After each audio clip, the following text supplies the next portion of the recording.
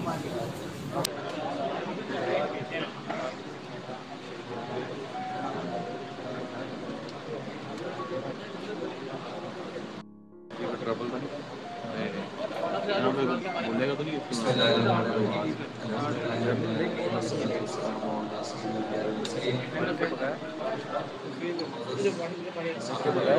का मकसद आज हमारी मुलाकात थी जो कौम के हवाले से थी, और वो जो गुज़िश्ता तकरीबन 1 साल से हमारे ऊपर हुक्मरान मुसल्लत है, जिनको रजीम चेंज के नाम पर पाकिस्तान के अंदर लॉन्च किया गया, और जो इस वादे के ऊपर आए थे पाकिस्तान के अंदर कि हम अपने कपड़े बेचकर कौम को सहूलतें फराहम करेंगे, उन्होंने अपने कपड़े क्या बेचने थे बल्कि कौम को जो फितरी लिबास पहनाया गया है यानी कि मांस और गोश्त, वो भी नोचना शुरू कर दिया है। और जिनके दावे बुलंदोबांग थे कि सागदार साहब पाकिस्तान में आएंगे और पाकिस्तान की मईशत इस रोह में बहना शुरू हो जाएगी कि यहाँ हर कोई खुशहाल हो जाएगा, यहाँ 2 वक्त की रोटी लोगों को आसान हो जाएगी, गरीब खुशहाल हो जाएगा, लेकिन गरीब की बदहाली और ज़बूहाली इस नहज तक जा पहुँची है कि वो जमात जो एक दीनी अकायद और दीनी इक़्तिदार के हवाले से अपना मौक़िफ़ रखती है, उसके ज़िम्मेदारान ने भी जब कौम का हाल देखा और इस नहज पर देखा तो उन्होंने भी ये फ़ैसला किया कि हम अपनी कौम के साथ खड़े हों, नहीं तो ये कौम जिसमें बहुत सारा दमखम था उसको भूख से मार दिया जाएगा। और अगरचे वो जमहूरियत के नाम पर मार दिया जाए और अगरचे वो वफामत के नाम पर, लेकिन वो सारी चीज़ें कौम को बिलाखिर भूख फराहम कर रही हैं। और इस वक्त जितने भी आंकड़े मिलाए जाएं यानी कि मिलाए जाएं, आंकड़े मिलाए जाएं और जितने भी इशारे ऊपर नीचे किए जाएं, बिलाखिर नतीजा यही है कि कौम को 2 वक्त की रोटी बहुत मुश्किल है और उनका गुज़र औक़ात बहुत मुश्किल है। बल्कि कल जो एक कौम के सर पर आफत और बला नाजिल कर दी गई है, जो पिछले 2 दिनों में मिनी बजट के नाम पर जो रहती सहती कसर थी वो भी निकाल दी गई है, और कौम जो आखिरी सांसें ले रही थी बल्कि उनकी अब कफन भी नोचने वाली बात है। और सागदार साहब ने कह दिया है कि अब जो मर गए हैं उनके ऊपर भी ये तो कफन उतारने वाली बात है। यानी कफन चोर हकीकत में अगर कोई आज के दौर में देखे तो वो हमारे वजीर खजाना साहब हैं, जिन्होंने इतना अजीब बात की है कि मरे हुओं को भी सुकून नहीं। पिछले तो कहते थे कि कब्र में सुकून है, इन्होंने आकर कह दिया कि कब्र में भी सुकून नहीं है।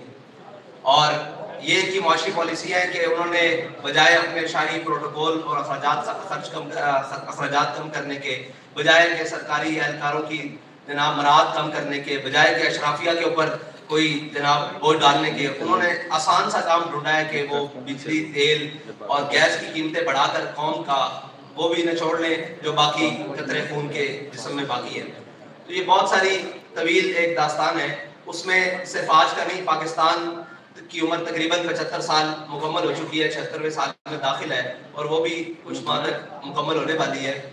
75.5 साल का पाकिस्तान जो है वो आज 23वीं मरतबा IMF के दरवाजे पर फिर खड़ा है, और पाकिस्तान के कर्जे जो पिछले 1 साल में 23% बढ़ चुके हैं, और तकरीबन आज की जंग अखबार की रिपोर्ट के मुताबिक तकरीबन पाकिस्तान 50,996 अरब तक मकरूज हो चुका है, और अंदरूनी और बैरूनी जो वाजिबात हैं कर्ज है वो एक अलहदा है, और महंगाई जो थी वो 12.3% थी पिछले साल, और जो अब बढ़कर 25.3, ये सारे इशारे हैं जिनको हम हुकूमत मिलाए, अपोजिशन मिलाए, कोई भी मिलाए और दुनिया का सबसे बेहतरीन इकोनॉमिस्ट भी मिलाए, लेकिन आखिर बात यह है कि पाकिस्तान का गरीब, पाकिस्तान के मुतवस्सित तबके और सारे तबके पाकिस्तान के इस वक्त महंगाई की सूरत में उलझ चुके हैं। और बेयकीनी की सूरत हाल ये है कि आज अब पाकिस्तान की मंडियां हों, पाकिस्तान के कारोबार हों, तिजारती मराकज़ हों, हर कोई परेशान है कि किसी भी चीज़ को इस्तेहकाम नहीं है।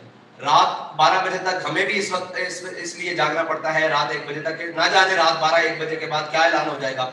और अब तो IMF की वो टीमें जो पाकिस्तान के न्यूक्लियर प्रोग्राम की निजामत और उसकी निगरानी के लिए पाकिस्तान का दौरा कर रही हैं, ये एक बहुत बड़ी अलार्मिंग है। जो 2009 में एक खबर शाया हुई थी कि पाकिस्तान को माशी तौर पर इतना मफलूज कर दो कि इसको अपना एटमी प्रोग्राम बैकरोल करना पड़ेगा। बहुत सारी अखबारात की वो कटिंग्स मौजूद हैं आज भी, लेकिन पाकिस्तान को बिलाखिर इन नाहल और इन नाहंजार जिम्मेदारों, हुक्मरानों पै दर पै, और जिनको 30 साल तजर्बाकार और अहल साबित करने के लिए बाहर से भी बुलाया गया, और कौम के जितने पंजाबी में एक बात करें, छकरे बकरे थे, उन सबको एक जगह पर इकट्ठा करके कहा गया कि ये कौम को जनाब बड़ा लिख देंगे। उन तजर्बाकारों ने जो कौम की आखिरी जनाब कड़ाके निकाले हैं, वो इस वक्त कौम चीखने से रही और इस हद तक शिकंजा कस दिया गया है कि अब अगर किसी गरीब एहतजाज की तरफ सोचता है तो वो कहता है कि एहतजाज तो कर लूंगा लेकिन शाम को अपने घर में क्या लेकर जाऊंगा। इस हद तक कौम को निचोड़ दिया गया है और इस हद तक कौम को ले जाया जा चुका है। इस पर हमने कहा था कि आपने जितना भी महंगाई की है आप रुक जाएं, यहाँ पर पेट्रोल की कीमतें नहीं बढ़ाएं, लेकिन इन्होंने बज़िद होकर और साफ जाहिर है अपनी अयाशी कबर करने की बजाय ये बोझ कौम पर डालने के लिए इन्होंने पेट्रोल की कीमत फिर बढ़ाई है। और इसमें हमारा ऐलान ये है कि हम आपको फिर 72 घंटे का अल्टीमेटम दे रहे हैं और हमारा ये आपसे मुतालबा है फिलहाल कि आप ये पेट्रोल की दी हुई कीमतें वापस लें, वरना 72 घंटे बाद हम वो ऐलान करने पर मजबूर हो जाएंगे जिसके लिए तहरीक लब्बैक पहले भी जानी जाती है। तो हमारा इंशाल्लाह वो ऐलान भी 72 घंटों बाद आ जाएगा, उसके लिए मीडिया की जरूरत नहीं पड़ेगी, हम इंशाल्लाह ऐलान कर देंगे। आज इसलिए बुलाया गया है कि हो सकता है बाद में ये कहेंगे जी हमें वक्त दिया जाता, हमें ये किया जाता। आपको 72 घंटे का हुकूमत पाकिस्तान को तहरीक लब्बैक पाकिस्तान अल्टीमेटम देती है कि 72 घंटे के अंदर ये कीमतें जो थी वो 14 फरवरी की रात तक वापस लेकर आई जाए, यानी कि 250 रुपए पेट्रोल, ये जो 22 रुपए कीमत बढ़ाई गई है। और आर्मी मंडी में भी तेल की कीमतों में इस्तेकाम आया है, लेकिन पाकिस्तान की इन ना अंजार और ना जो बज़ाहिर तजर्बाकार टीम है इसने पाकिस्तान के वो सारे मामला, और लोग कहते हैं जी कि खरीदा हुआ महंगा है, तो अगर खरीदा हुआ महंगा है तो आप हुक्मरान किस बात के हैं, आपको हुकूमत किस बात की दी गई है अगर आप रिलीफ नहीं दे सकते।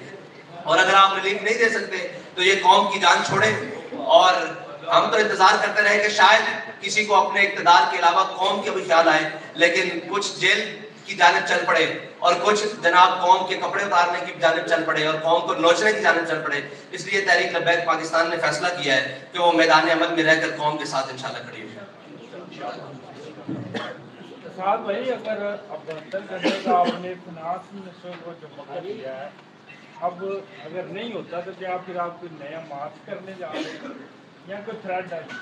जी नहीं, ये थ्रेड नहीं है, हमने अल्टीमेटम दिया है। उसके बाद तहरीक लब्बैक अपना एहतजाज भी रिकॉर्ड करवाएगी और अपना जो भी उसका अगला लाए अमल है वो ऐलान कर दिया जाएगा।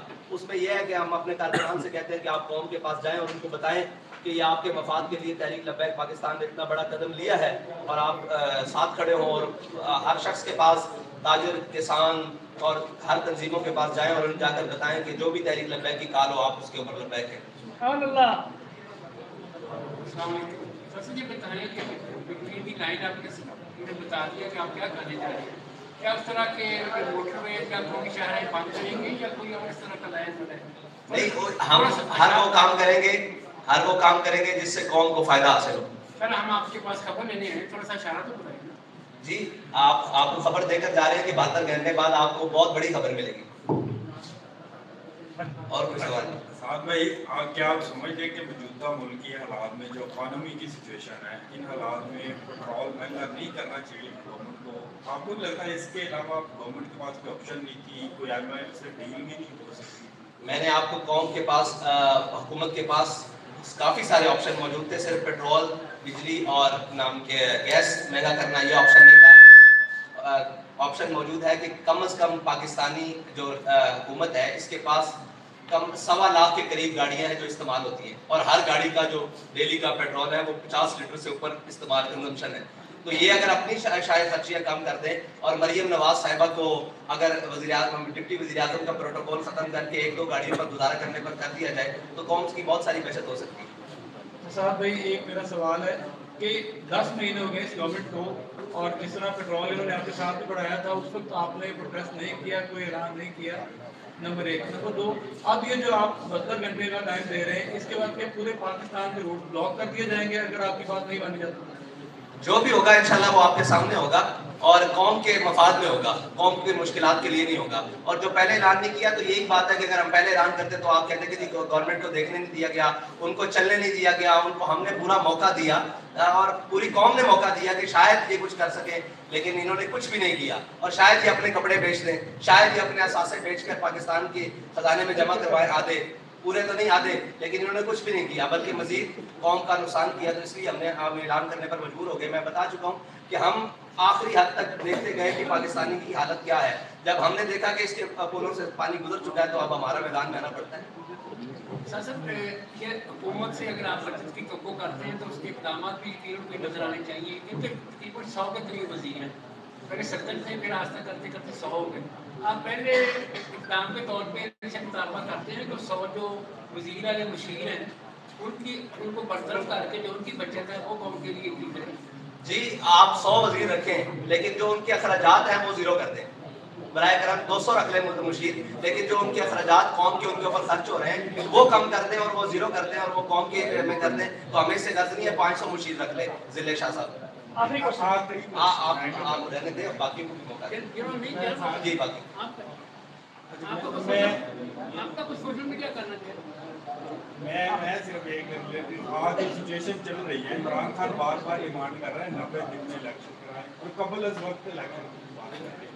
क्या आप चाह रहे हैं कि पाकिस्तान में कबल अज वक्त इलेक्शन हो? भाई, पाकिस्तान में इलेक्शन वक्त पर होने चाहिए, ये हम पहले बार बार ऐलान कर चुके हैं। पाकिस्तान में इलेक्शन वक्त पर होने चाहिए, लेकिन उस वक्त पर नहीं जब तक कोई पाकिस्तानी जिंदा ही ना बचे और सारे गरीब पाकिस्तानी मर जाए। ये हम कह रहे हैं कि पाकिस्तान के इलेक्शन वक्त पर होने चाहिए, लेकिन गरीब को जिंदा रहने के लिए मौका देना चाहिए तब तक के लिए।